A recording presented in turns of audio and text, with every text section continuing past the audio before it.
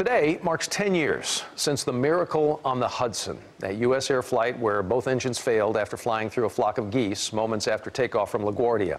It was one of the most dramatic emergency landings ever caught on camera. Everybody survived, as we know, including Karin Rooney of Aledo, who remembers every moment, even a decade later. The thing we all remember him saying was, "Ladies and gentlemen, it's a beautiful day to fly." Comforting words, Karin Rooney says, that she appreciated from Captain Sully Sullenberger because she didn't like to fly.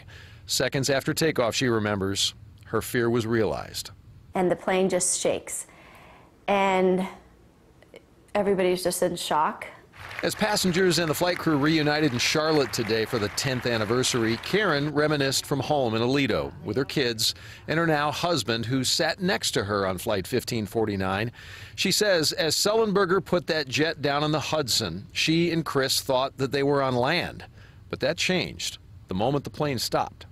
Immediately I saw water rushing through the galley. And that feeling and that thought still today is like one of the hardest things to think about.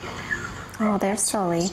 The bond between a number of fellow passengers is now a decade-long friendship, which leads to a FaceTime call today from the celebration in Charlotte, all to be a part of the collective toast to all the lives saved. Cheers! Cheers! Cheers! Cheers! The moment that could have taken their lives has now given back. A book, a marriage, 3 kids. And this is just one of the many miracles that have come from the Hudson. I think many, many people on that plane have taken this and really done amazing things since then. Karin also told us, by the way, that when they were all standing out there on the wing, that one big image we all remember. Within 3 minutes, she says, she saw the ferry boats racing their way, and she said that's the moment that she knew that everything was going to be just fine.